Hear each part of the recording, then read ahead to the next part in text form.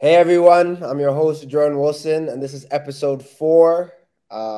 Today I am with a Toronto FC Academy product, a North Star Shield winner. I would say the league's best, or one of the best, right backs, Kunle Dada-Luke. What's going on, brother? I was going nothing much, just here. Excited to be on this little podcast and give you guys a little insight about me. Love it. You smirked when I said one of the best right backs in the league. Like, would you consider yourself that? Yeah, I consider myself very talented right back in this league. One of the Yeah. better ones to say. No, Some you people are, may. bro. I'm putting you in top three. I mean, I played with Chris Snow. He might not Hmm. may or may not be in this league. Who knows how the cookie crumbles? But yeah, it's you and him for me. I can't really think of another one up there that kind of matches you guys. But I could be wrong. Any right backs out there who have been putting in a shift? Just let me know if I've been if I'm selling you shit or not. Now, crazy thing about you, man, is you're playing. You're super fast, you're strong. You can take a big touch. I'm like, yo, you could probably clap this guy and tackle him, but then you find a way to push it. You got gears, man. Yeah, You're that's fast. the thing with me. They think I take a big touch, like, oh, he's gone, he lost it. But they don't know 2 seconds I caught up to the ball already. So it works Yeah, for me, it you benefits have me. you have some gears. I think too with like pacey players as well. It's like I don't know if you're always pacey, but it's one of those things you can like get into bad habits because you're just so fast. But like I think with you, like you really honed that position as a right back. Hmm. And I know you weren't always a right back, No, no. but you've been killing it for the past 2 seasons. Definitely been a guy to watch. Thank you. And you said if I've always been fast. Actually, I haven't. I used to Okay. be not pretty fast, but decent speed. But like when I was younger, my mom took me and my brothers to like run around the block at least like once or twice a week. We race, and then maybe I was coming like last, between my family, and out of nowhere, Jeez. I just started moving. I'm like, whoa, I'm moving. I'm just past everybody, and they're like shocked, like, well, where did he come from? He went from being last to like beating all of us. So I got my speed from my Yeah. mom, pretty So all much. your prayers were answered. You ended up getting a little turbo pack. Ended up Yeah, getting some wheels.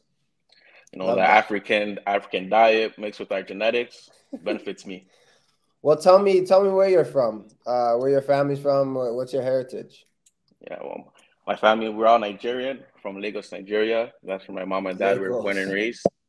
Hmm. Okay. And and then they moved here to like give us a better life with more opportunity, and it really benefited all of us. Like my one of my older brothers, a data management engineer.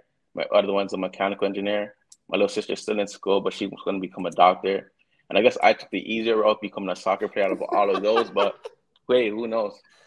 No easy route, bro. The life of a footballer is difficult. It's challenging in its own regard, right?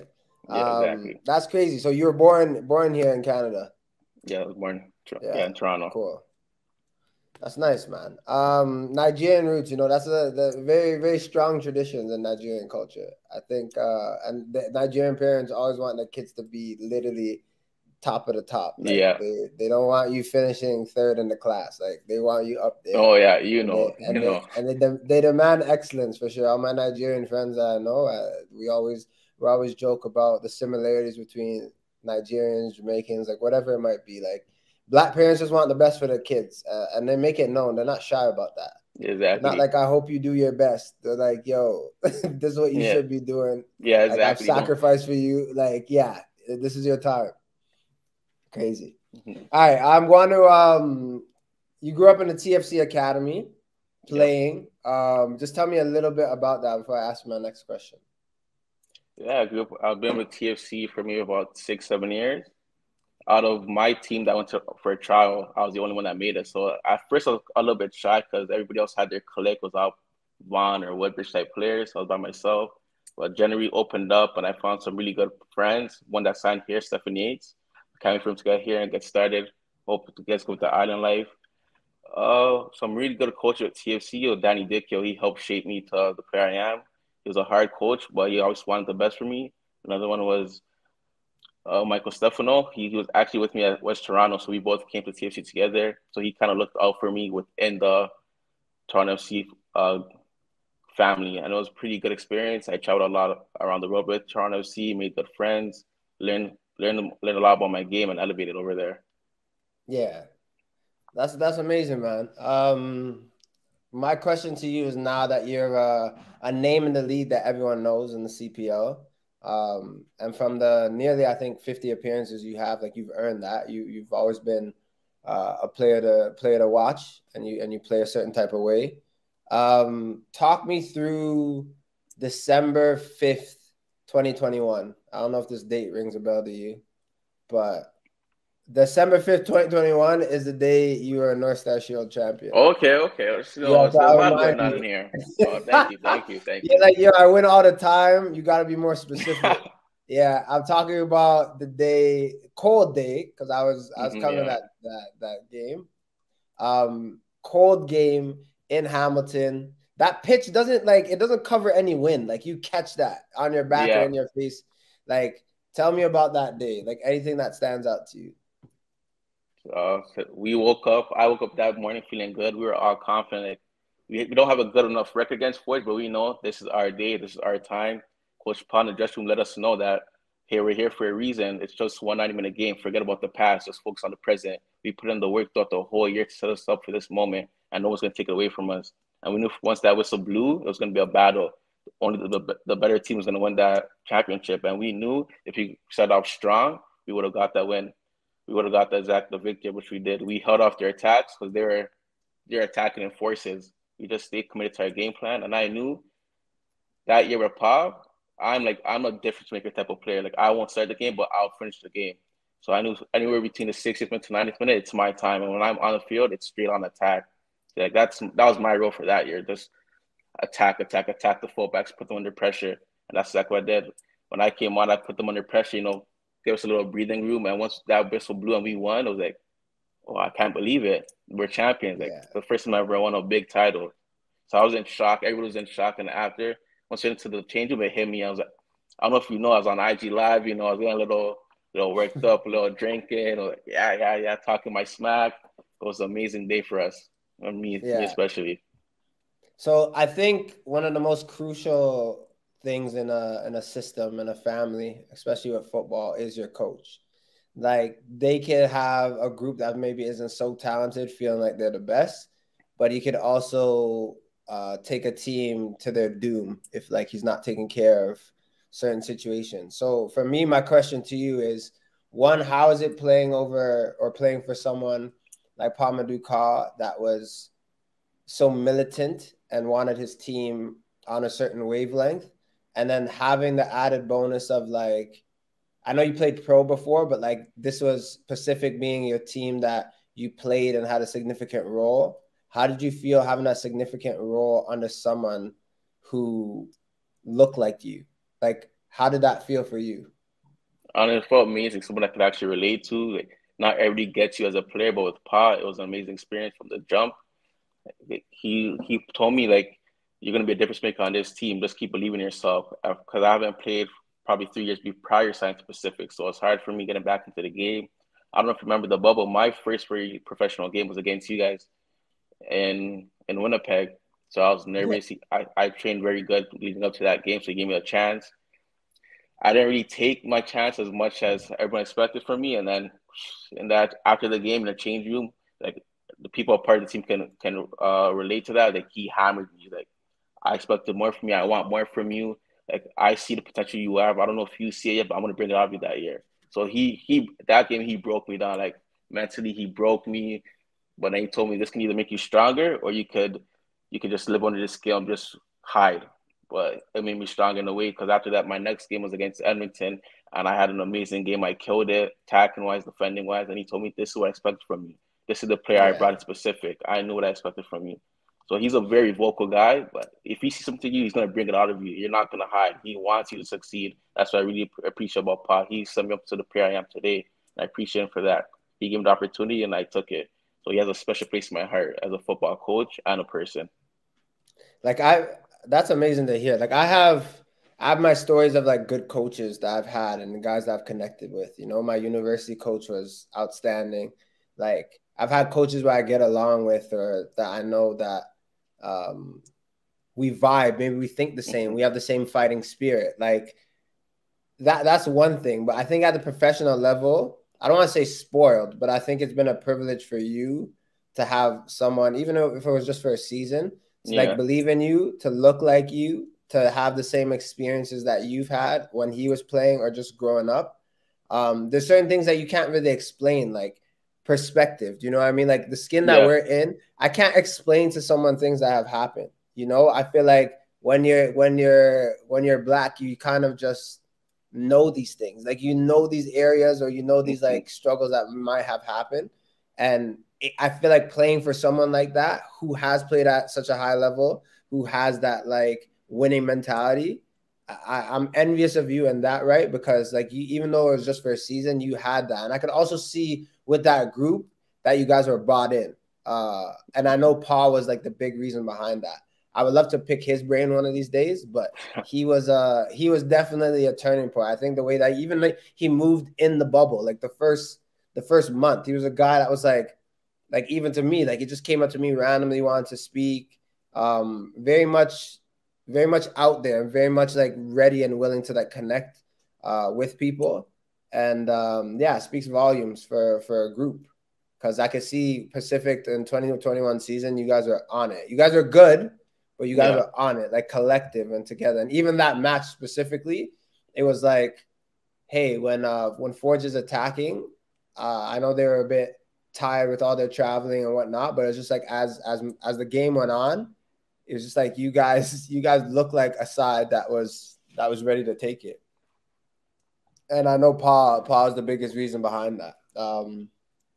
Let's switch gears into, I guess, more personally about Okay. you and what you want to achieve. Like we talk about your Nigerian parents and what they demand of you, and your siblings that are mechanics and future doctors. Like, what does Kunle want to achieve? Like, where do you want to go? What's your plan for your life? I want to reach the highest level I could possibly reach. I do have dreams to play in the Champions League. Like that's a big goal for me one day eventually. And who knows, soon enough for the Nigerian national team, something that's been on my mind Okay, as well. I do which is want to. like the which is one of the sickest kits I've ever seen in my entire life. Like I would wear Mhm. that to a barbecue. But anyways, go ahead. Sorry, I It's just all had to good, throw. man. You're right. You're right. Yeah, we personally want to play in a Champions League game, feel that experience. I think that's a lot of footballers' dreams. Playing national team, I want to play for the World Cup with representing Nigeria. That's a goal of mine, of course. I'm making steps to reach those goals, slow and steady. This 2020 season is gonna be a big year for me. Hopefully, I reach the goals I want to reach to set me up for a brighter future. Love it. I love that. I don't know if you remember this, but I remember seeing you at like FTF and like looking at your shorts, and I saw like Helsinger on it, which is a Okay, yeah. club in Denmark. I forget what year this was, anyways, but I was like, oh, you're out in Denmark. Like that's where I was or been playing for a few years. What was that experience like? I know for you, like it was maybe not breaking into like first team and whatnot, but like for players growing up or watching this, you're 23, you're so young, you still have so many years of football left. But just talk about like for you and the culture shock of going from Toronto to Denmark and how that came about. Like just tell me a bit about it. It was a big, big difference from Toronto to Helsingør, Denmark. It's a very quiet community, closed off community. So like you'll have your alone time. It's not as rowdy as Toronto, but it's nice. The scenery was amazing. And I went there on a trial, and it was a good trial. They offered me a 3-year contract. This was maybe 4 years ago. And during preseason, I was killing it. They actually moved me from winger to right back because they told me heart to heart, you don't make it as a winger here, like in football. It shocked me. Then he said, as a fullback, you have a very, very good career. If you make that switch and you dial in, I can see you going places in that position. So that's where I made my initial jump from winger to fullback. And the team was welcoming. The players were good quality players. They were nice to help me grow. They didn't like, oh, you're coming from my spot. Like I don't want to help you succeed. It was completely different. So I was shocked. They're like, yeah, do this, do this. This is what you're missing in your game. Work on it. So it was an amazing experience. And then my coach that brought me in at the time, he left during preseason, and then the new coach came in and he just talked to like all international young players. Listen here, like I'm bringing my players in, and you guys won't get that chance. Like I trust these players, I know these players, so it's either you stay here and just become a training player, or you could like mutually agree to terminate your contract and find somewhere else to go. So I made the decision to leave rather than waste a year of just training in Denmark, and that's what happened with me and over there. I have no regrets though. It was an amazing experience to help me grow as a player, but it just didn't work out at the time. For sure. And it's not easy. Like I always try to tell people about um going overseas. Like for me, my experience as well, you play and you wanna break in, but it's so much else that happens outside of Yeah. the actual training or games. Like it's you getting acclimated, like you feeling comfortable, being homesick. What do you eat? Like now, for some people, it's like this is the first time you're going out and like cooking, or Hmm. like no one's telling you when to go to bed. Like maybe at home when you're living, you're like, yo, your parents are like 12 o'clock and you're still making noise. They're like, yo, like cut it out. But like you're on your own. So like how you break down your day, like that's the biggest part of things. Yeah. Um, so I can never tell someone when's the right time to go and whatnot, but I would always say and stress that like you have to be like sure of who you are. I like that you went away, you made a decision to come back, and like obviously now like your development is taking off, and you're doing well within the game. And honestly, this next upcoming season, I'm expecting big things from you. You know, some crosses, Yeah. some assists. I hate that the one goal you scored, I was on the pitch and it was against York. That will always burn me. But that was a great game as well. That was just a great game Oh, overall. great game. I don't know.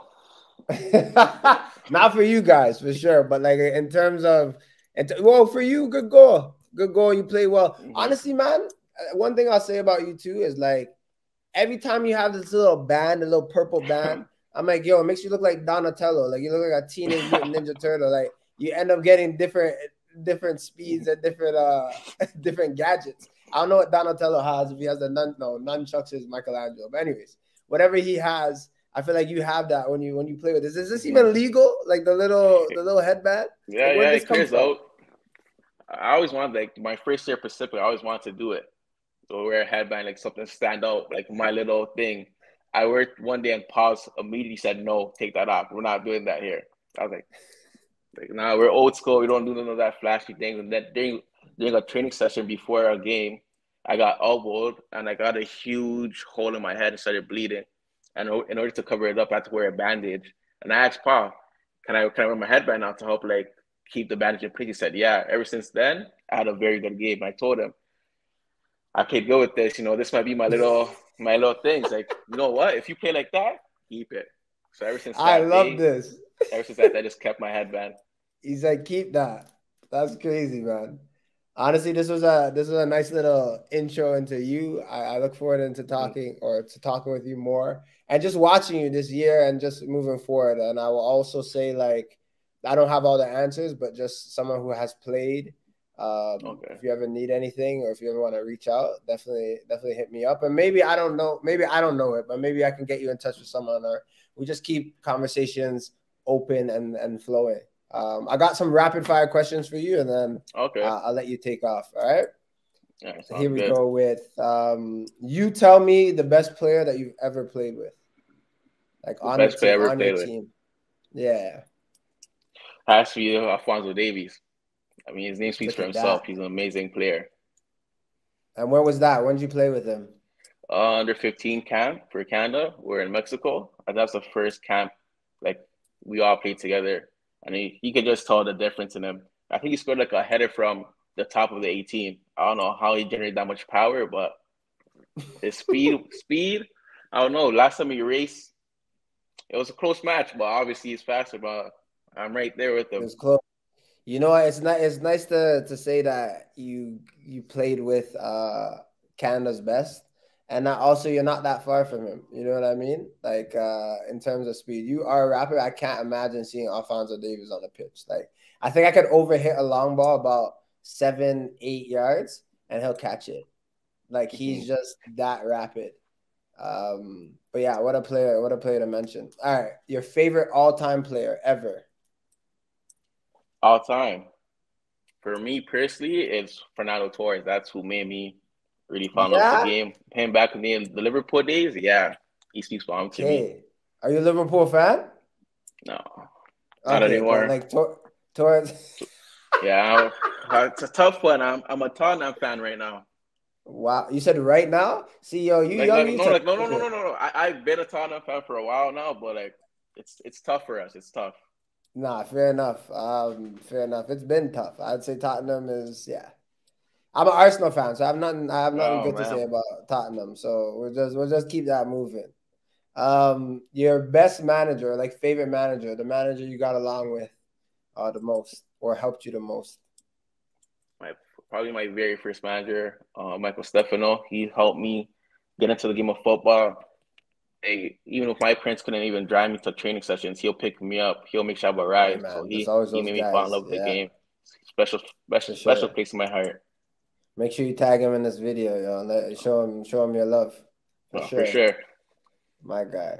All right, cool. This most skillful player you faced. Most skillful player. Okay, it had to be a Diego Lainez, probably him. Yeah? Yeah, Uh, back in the you have you day. on skates or not? Oh, I was a winger those times, so he wasn't doing that to me, but You're he watching was him a. do work. I was watching him do work. Yeah, exactly. It was amazing. I'm dead. Okay. Here's a question for people to get to know you. If you didn't play football, what would you do? Slash, like, what are you interested in? Like, if football wasn't it, what do you think you'd be doing? I'll still be part of the game, probably like a physiotherapist. I would get into that role, or if not, I would have probably went to track and field. 'Cause I was Look doing at that that. with football growing up. So Yeah. The rapid, the speed. All right, cool.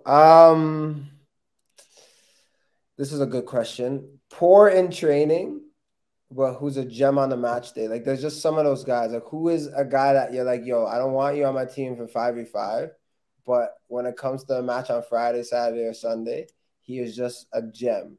Like, who is this guy? And it could be throughout your whole career when you're a kid, or even now. If you have the guts to say someone now on your I'll squad. say his name. He's not with the club anymore. Gianni Dos Santos. He's my boy.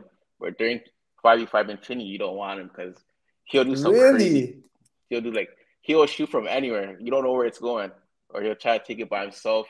Create something. Like, come on, just pass the ball. But during a game, be like, do you because he's on. When he's on. He'll Yeah.